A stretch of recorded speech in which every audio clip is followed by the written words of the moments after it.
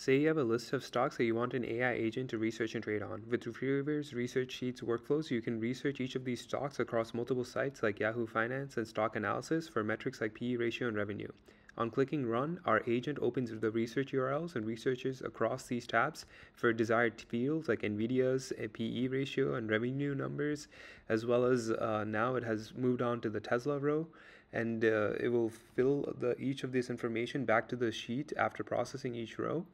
And so you can see the row information there, and it will quickly run through all the rows in the background. You can even work on other tasks as well.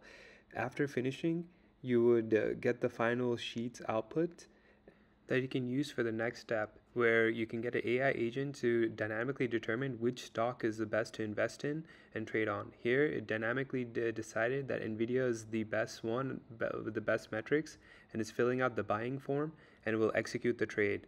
And boom, an AI agent trading for you.